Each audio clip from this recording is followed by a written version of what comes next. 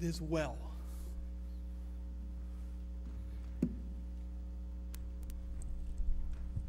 We're continuing in Luke, just like you expected. Of course, we are repositioning ourselves. If you've been with us for a while, talking to you here in the sanctuary, you online this morning, if you've been with us following along through our sermon series since September, we've been reading the Gospel of Luke, and we will so until next September, till we read every word of it. And we took a break during Lent and into Easter to look at Holy Week and the resurrection. And so we are truly, fully aware of what happened to Jesus and what it means to be a resurrection people following an ascended Lord. Amen? And so now we are looking back to where we left off when we were going really slow. And we're back in chapter 9. So if you brought your Bible with you today, or you've got one there on your laptop or in your device, I invite you to take a look at it before I read. Let us pray. Oh Lord, this is a time of great provision where we come to you and you give us what we need through your word. And so, Lord, would by your Holy Spirit these words come into our hearts, into our minds, into our very lives. This we ask in Jesus' name. Amen. This reading today is Luke chapter 9, verses 1 through 17. There's essentially three main parts. The first part is the 12 leaving on a journey. Those 12 originally had been called by Jesus in chapter 6, you might recall. And then there's a little bit of a pause where we see what's going on with Herod, the leader of that area. And then the third part is the 12 returning from their journey to see what happens. Beginning at verse 1. When Jesus had called the 12 together, he gave them power and authority to drive out all demons and to cure diseases. And he sent them out to proclaim the kingdom of God and to heal the sick. He told them, "Take nothing for the journey, no staff, no bag, no bread, no money, no extra shirt.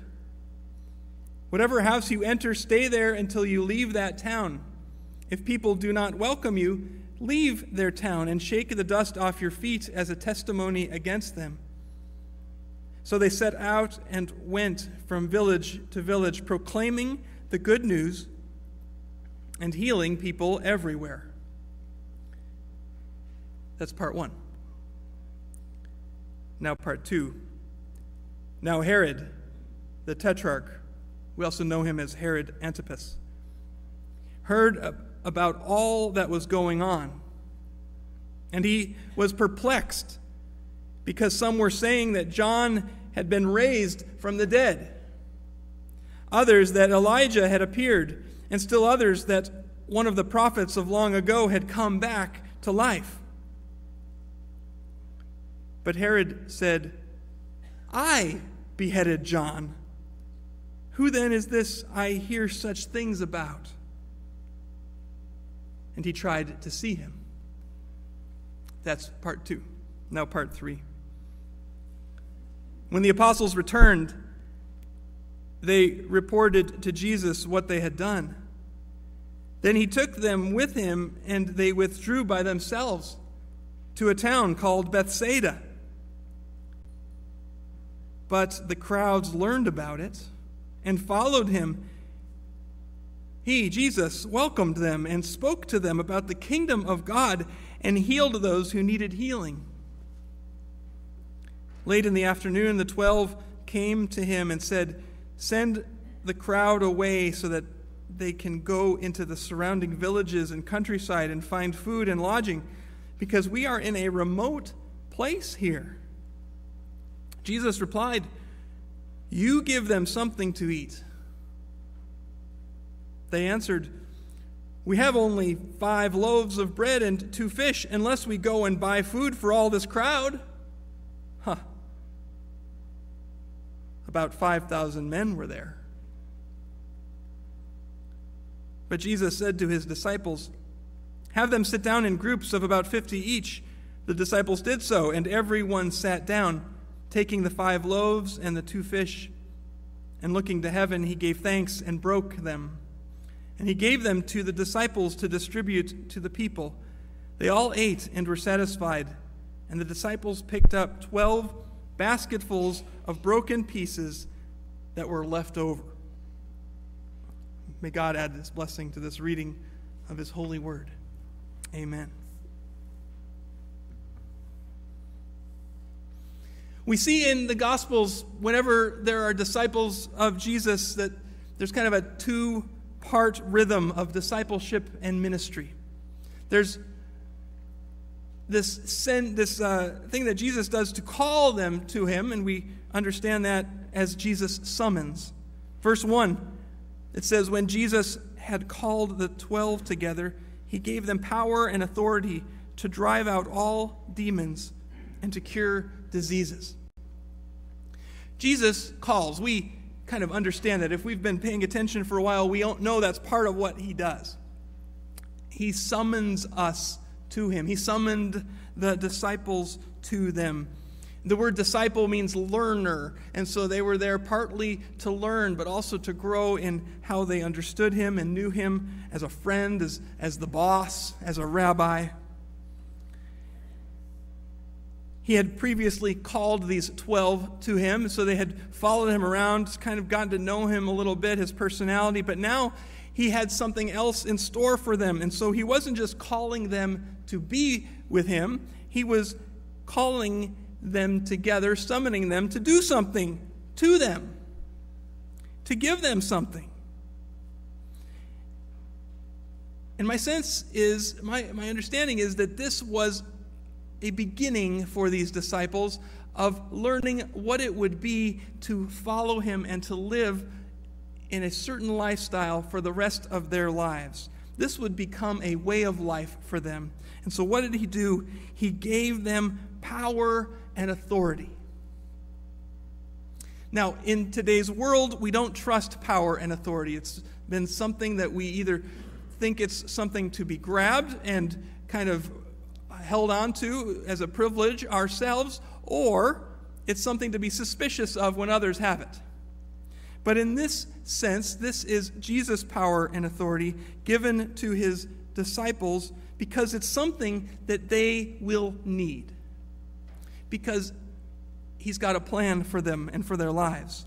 It's important to recognize that the source of the power here is Jesus, but that the power itself given to the disciples is not for themselves. It is given to them, but they are not going to be the ones that will be the primary beneficiaries of this power.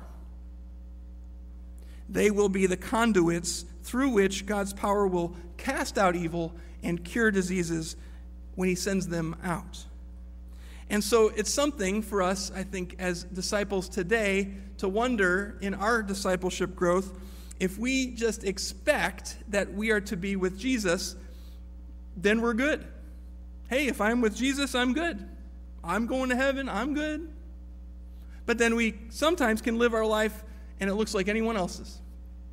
And we don't expect much more. We don't expect power and authority, least of all, to be used on behalf of others. We want power and authority for ourselves. And so part of this summoning that Jesus has to the disciples, my sense, is that if you are giving them power and authority, it is also with the expectation that God is going to do something with that power and that authority. And so for us, for you, what are you expecting from Jesus when he summons you to him? So the next part of the rhythm of discipleship and ministry is the ministry, and that Jesus sends. So we see that in verse 2. And he sent them out to proclaim the kingdom of God and to heal the sick. Now, these sound like holy words that sometimes we can just brush over and abstract them and go, yeah, that's what disciples do. That's what they do. They proclaim the kingdom of God and they heal the sick. But is that what you do? if you are a disciple? You see, Jesus is sending his disciples because that is the outlet of their empowerment to proclaim the message, to heal the sick. This is the work of ministry. Might I add, it's the work of the church, and not even just the church staff. But what is this kingdom of God? What is it that these disciples were to proclaim as they were sent? If we think of the Lord's Prayer, we pray it each week when we're together, and we say these words that somehow God's will would be done on earth as it is in heaven. Now, do we really know what heaven's like? All kinds of popular images of heaven are out there. You probably have one as well, but let me just say that heaven is better than that. Okay? It's better than your concept of heaven, because it is where God is. It is outside of time. It is eternal. We see that Jesus, when he is raised from the dead, isn't just resuscitated into his old body, but he's actually given a brand new body that's way better. And that, for some reason, he tells us that we need to be praying that our life here is to express that which the life is in heaven, which is better than you can imagine. And so when we pray that the kingdom of heaven would come here, and that the disciples are praying about this and telling people about it, that they were trying to raise people's expectations, that God was following through on keeping his promises. And the way that was evidenced was how the evil was cast out of people as demons fled, and as people were healed of their ailments. This was, in many ways, just the peeling back of that barrier between heaven and the new earth and the new creation, and how life ought to be. Now, it's very curious here that Jesus gives them some traveling instructions that you would not find in any of the travel manuals that you could find on Amazon.com. He says, take nothing with you. Okay, that'd be a great book. You know, I've been researching, doing some traveling, and all I do is get this travel book, and it says, oh, take nothing. Well, short book. Except that Jesus is saying, tap into the hospitality that's built into your culture. So in Middle Eastern hospitality, we know that people are very hospitable, and that it would be expected that you would always have room in your house for someone if they were to come by. So he says, take nothing with you. Don't be distracted by carrying your stuff around, or even that there would be something for a robber or something to take from you on the road. But just go, and when you get to a place, into a house in a town, you stay there. Rely on their hospitality. We hear it as mooching. Right? Oh, we don't want to mooch too long. Except that that's what Jesus is telling them to do. Our culture's understanding of hospitality is out of whack in many ways. And so when we read this, we kind of say, oh gosh, these are like homeless guys. They just kind of need to get a room for a night. Except that they've been sent with a message and with power. And they're going to stay in people's houses, and they're going to heal the sick. Now, I don't know about you, but I don't like this idea. I want to get out of my house as fast as I can when there's a sick person in it, let alone be sent to someone else's house where there's a sick person there. I had the sickness on Monday, this past Monday. It's going around. There's something that's powerful, some virus that's going around, that when you get it, you're like begging God for mercy, for it just to stop. There was at one point where my body was so achy, I felt so dehydrated, that all I wanted to do was just take one sip of water, just one sip of water, except I didn't want to lose it again. And when I finally took the sip of water, oh, it was the best thing ever. They should put this in bottles. It's no fun being sick, let alone being with someone who's sick, because 2 days later, my son got sick. And he had it. And the poor kid, just again and again, And he wanted me to be with him, and he wanted me to help him and to encourage him, and I didn't want to, but I didn't his dad, so I did.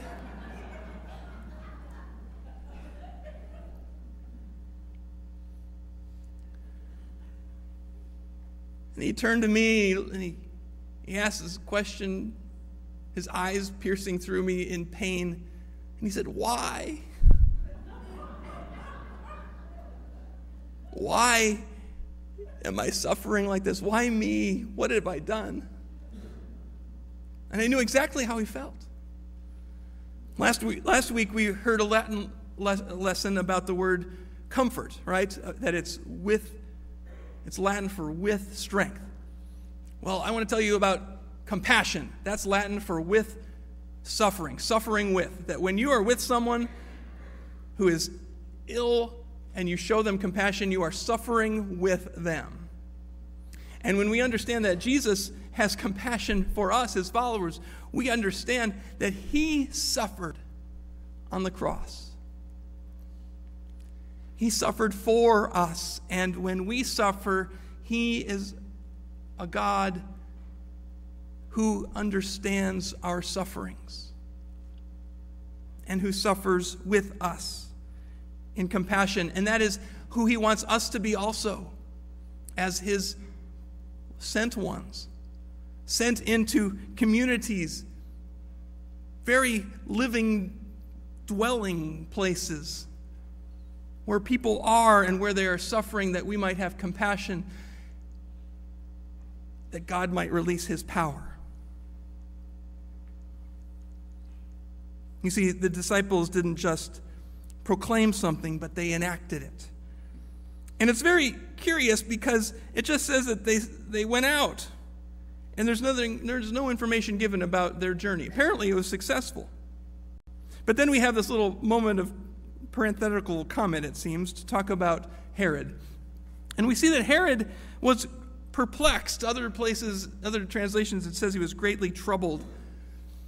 And it's kind of like the word that's used to describe it is kind of a word for journey with a particle in front of it that says it's negated.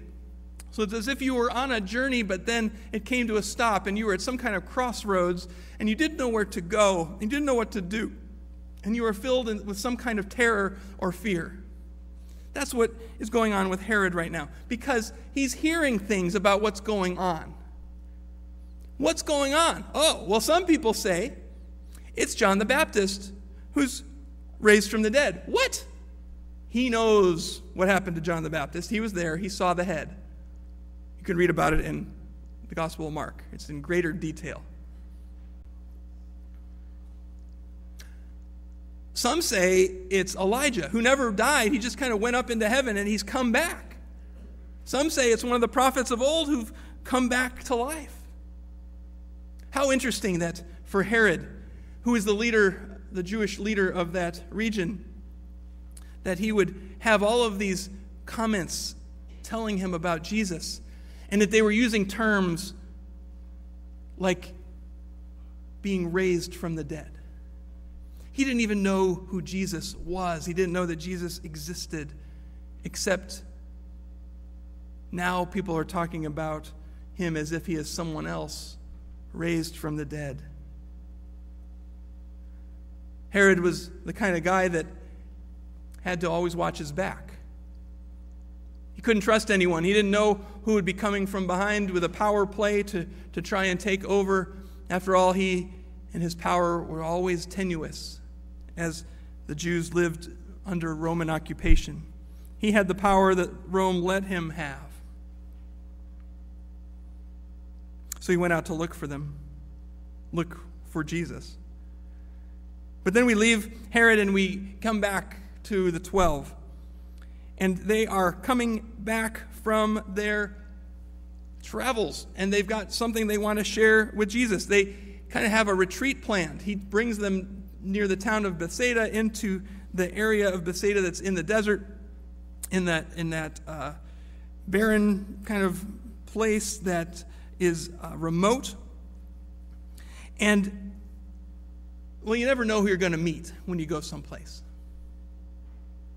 We went on a retreat this weekend. Pastor Ken was there, I was there, Pastor Andy was there. Many of the Presbyterian pastors from our region were there for this retreat, and we met with someone to learn more about preaching and teaching. It was a leadership retreat, and what do you do in a retreat? Well, you get away.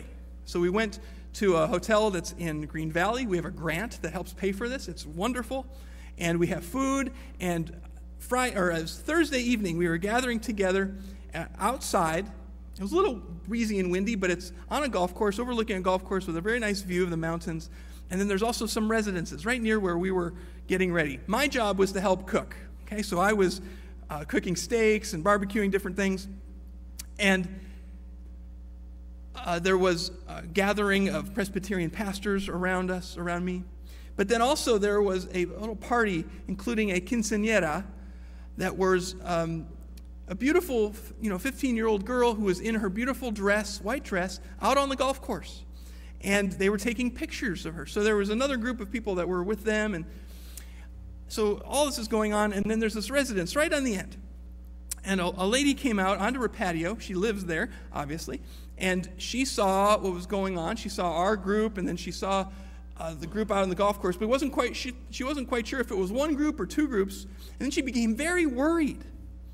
And she yelled, the sprinklers are going to go off. The sprinklers are going to go off any minute now. She was really worried that the bride, she thought it was a bride because, this beautiful dress and all that was going to happen. And then she wondered maybe if it was us. And we said, no, it's not us. But anyway, the sprinklers didn't come on. There was no disaster. It was okay. Except that it broke the ice. We knew that this was a caring lady. And someone brought a couple bottles of wine because, it's the Presbyterian pastors, that gathered. And someone said, hey, come on, join us for a glass of wine. And so she came over and she began to talk to us. And then someone else said, yeah, we're a group of Presbyterian pastors. And she said, oh, yeah. She was talking and she said, I go to a Presbyterian church. And in fact, there's another Presbyterian church that I participate in online, and I listen to Andy Ross. Well, Andy's just rolling up with his glass of wine. There he is. No, he wasn't there yet, and he wasn't carrying wine yet.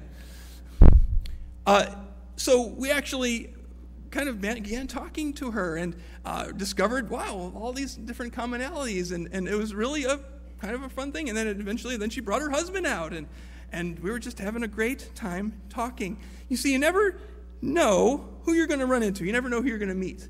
Apparently, online folks, if you're watching right now, we're going to just show up sometime. So be ready. And greetings to our friends in Green Valley. You never know who you're going to meet where you go. And when the disciples and Jesus showed up in Bethsaida, they didn't know who they were going to meet. Maybe they had some kind of inkling because it was at the edge of the Jewish kind of territory. And at this time, because of the Roman occupation, there were a lot of Jews who were upset and confused about what was going to happen in the future. And there were groups of people who had plans to do other things. Maybe they thought it was time to take power themselves because the power of Rome was not listening to them. Anyways, we don't know exactly who this group of people were, but we can imagine there were some zealots among them. After all, one of Jesus' disciples was a zealot. And the zealots were kind of revolutionaries. And what happens with revolutionaries out in the desert? Well, you gather them together and then you give them weapons. Except that's not what Jesus does. You see, the disciples are wanting to process their experiences. They're wanting to have some one-on-one time with Jesus, except there's all these people there. And what does it say? That Jesus welcomes them. He practices that hospitality, the same hospitality that the disciples were to experience and receive in the houses they went to. Jesus extends to these people. They're just there. They're just out in the countryside. And he tells them about the kingdom of God. And he heals those who are sick. The disciples want to send them away, but he says, no. You give them something to eat. You know the story. So some of you I know are thinking, okay, when we see these miracles in the Bible, do I have to somehow suspend my understanding of science in order to kind of get what is going on with Jesus? And I'm going to say no, you don't need to suspend your understanding of science other to understand what is a miracle. A miracle, you'll notice, is never Jesus just showing off. He's not doing magic tricks or kind of experiments in order to fool or trick people or sleight of hand kinds of things. The miracles of Jesus are always to do what I was saying before, to reveal what it would be like if the kingdom of heaven were to break in then and there. If it were to bring and to make things the way they were intended or the way that they should be, that is what the miracle would do. And so Jesus simply pulls back that covering, that separation point between heaven and earth to provide and to satisfy, which is the final point, that Jesus satisfies. They all ate and were satisfied, and the disciples picked up 12 basketfuls of broken pieces that were left over.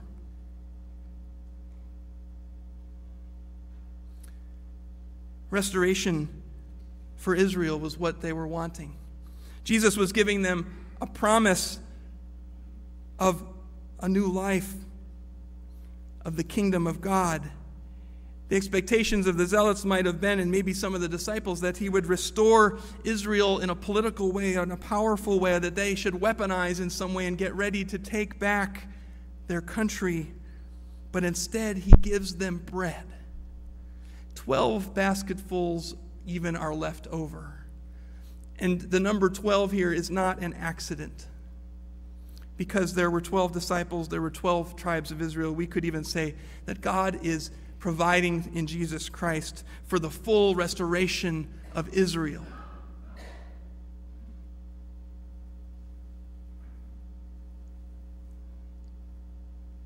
He gives them bread. Do you remember chapter 4?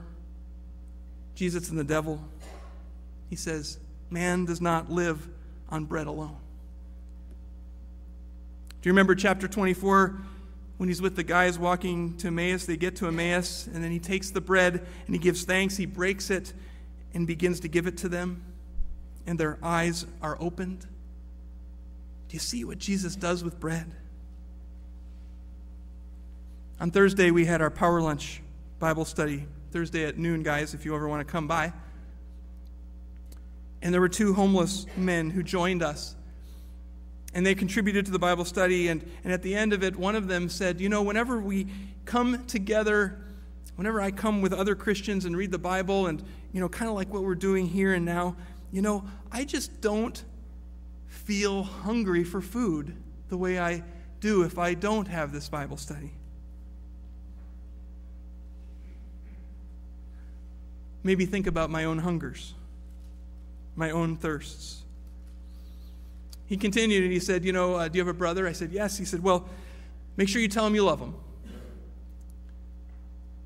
He said, I don't have a brother, but someone once said that if they had a brother, you know, they were having a hard time with him. And I thought, why, if I had a brother, I would tell him I love him every day. So if you have a brother, tell him that you love him. I said, I will. And he said, in fact, you're my brother. And I said, I love you, brother. And he said, I love you, brother. And he walked away. Who is this Jesus? Herod wanted to know. He's the son of Mary. He was born a human, yet he was the Son of God through an ancient lineage. He was the Holy One. He is the crucified one. He is the resurrected one, not the one who just simply came back to life, was resuscitated, but he was resurrected as the firstborn of all creation. He was not John the Baptist. He was not Elijah. He's not one of the prophets of old, but he is the ascended one. And we are his. Redeemed and loved. Let us pray. Oh God, help us to be resurrection people who are expecting something big. Give us compassion. Help us with our hospitality. Give us power. Use us to reveal your kingdom. It's in Christ's name we pray. Amen.